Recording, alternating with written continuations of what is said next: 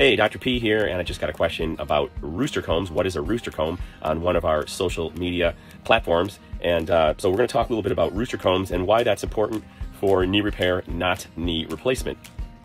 So rooster combs are those red things on top of the rooster's head. They're usually kind of bright red.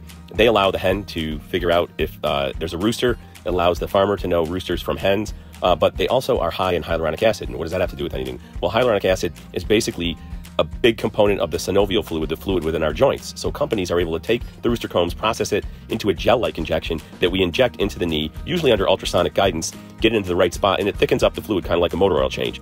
It also stimulates the joint to produce better fluid, so it tends to last longer than a cortisone shot. It usually is anywhere between 1 and 5 injections, up to a week apart, and there's many different brands, as you can see. On average, it lasts about 6 months, which is less than PRP or bone marrow aspirate concentrate. Thank you, Roosters, for contributing to knee repair, not knee replacement.